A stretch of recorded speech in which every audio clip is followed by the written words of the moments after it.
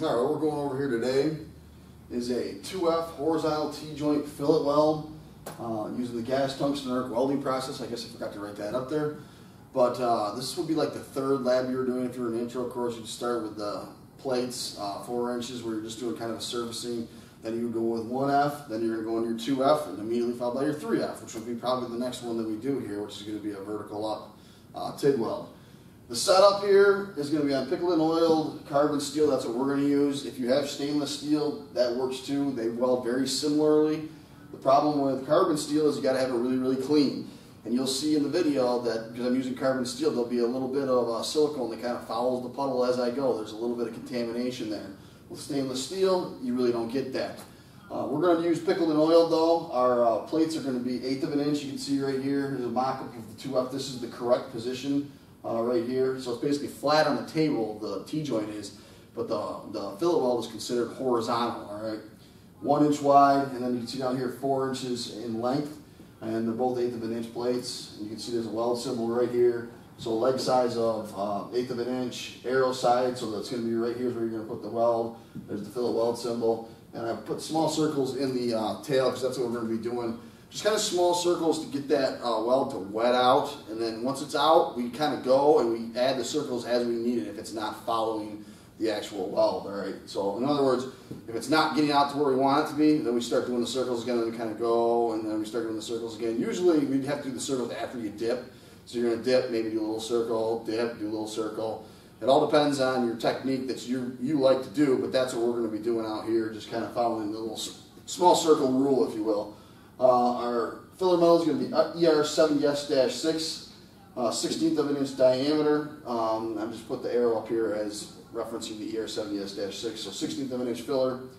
Our tungsten is going to be 3/32 of an inch in diameter, 2% thoriated. 100% argon is our shielding gas, and we're going to run about 30 cubic feet per hour on our flow meter. So we're going to go out in the lab here, and we'll show you the setup, we'll show you the plate, we'll show you the machine, the flow meter, and then we'll get going on this thing. So this is our setup here. Looks just like our 1F video, which I'll throw that in the card in case you want to watch the 1F. And you can see it's just flat on the table, horizontal fillet weld. And again, I left that plate on so that I can slide my hand down there while we try and get these video shots. We're going to do the same thing in the videos. My super focused video, we're going to do a beginning, a middle, and an end. And then my less focused video, we'll do one complete weld, and we'll look at the completed welds in the end. Let's take a look at the machine. We did this again on the Lincoln Precision TIG 275. We'll have to get on Miller next time, give Miller a little action. Again, you're going to be on direct current electrode negative right here. Up here, you're going to be down on TIG mode. On remote, that means it's going to the foot pedal. This will take it off the foot pedal, and you'd have to do a scratch start. Our amp adjustment here, we're around 126. I tried to go down to 114, and I just couldn't get a good flow with it. So I'm running a little hot again at 126. We'll take one quick look at our flow meter, and then we will start welding this thing. Here's a look at our flow meter. There's our bottle pressure right there. And if you look right here, push the pedal down, right around 30. Go up, you can see it's on argon. Sorry, I had to hand hold this because the lights were making it blurry. But right around 30 cubic feet per hour. Let's start welding this thing. Alright, so here we go. Strike the arc, get it wet on both sides, dab it, floor it, get your puddle started. And what I'm doing is little circles here. And when you first start the weld, you do the little circles to get it the width you want. And then once you get it the width you want, you can kind of lay off the circles a little bit if you want to. And you can see I keep doing the circles. I think when I was doing this, I was dabbing circles as I went across. So I basically was pausing the circles when I was dabbing. You can see it right there. And that's a pretty good shot of what we do in this position. I'm extinguishing the arc, circling, letting the post purge hit. You'll be able to see it go away here in a second. Right there. And we're going to go to the middle now, starting the arc, getting it liquid, getting the width determined, and start dabbing. Just little circles to get it going to where I like the proper width. Keeping your fiddler metal on the front of the puddle, letting it draw off what it wants.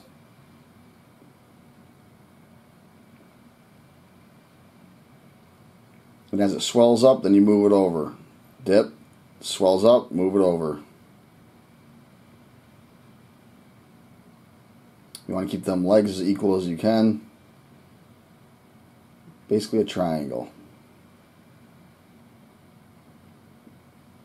Looks like we're getting ready to go to the end. So again, little circles. Let your post purge hit.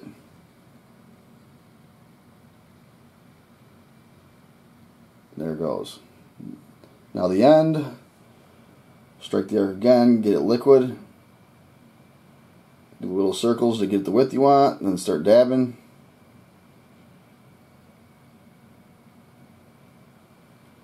Just draw it across. You can see right there the bottom's not fused, and I backed up and then went over it again. You got to recognize that if it's not fusing, you got to kind of change your angle and get it down on that bottom plate and get it to fuse. Maybe back up a little bit like I did. Now we're getting to the end. We're going to extinguish the arc again, do little circles until the liquid goes into solid. Let that post purge. Keep that atmosphere out of there. There it goes. And this is the shot of me doing the entire joint with the other camera. And again, you just dab it across. Now that first camera is right on top of it. You can see the circles a lot better than you can here. This camera is probably like 1.5 feet away. And so you can barely see the circles. They're not really big circles. You can see a little bit here, but not as well as on that other camera that's right on top of it.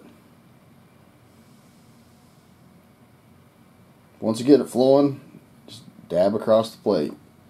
Let the weld pull off what it wants from the wire. Keep them legs nice and even. Get to the end. Slowly let off the pedal. Do a circular motion until it goes from liquid to solid, and then let the post purge hit. You can see that was red. Now it's not. There goes your post purge. Here's a final look at the second to last one we did, and it got kind of wide in the middle, so I did another one that came out a little bit better. I don't know if it'll look better in the video or not, but I'm going to show you this one first.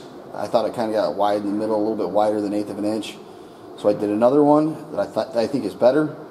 So this is the second to last one we did. Let's take a look at the last one we did. This is a look at the last one we did. It came out real nice, mostly uniform. There's a little bit of wideness towards the end. I should ease up on the pedal a little bit, but it looks pretty good. Gives you an after look at one of these welds. We're going to get out of here. We're going to move into our 3F next. Thanks for watching and subscribing to TV Weld, and we will see you next time. We are out of here.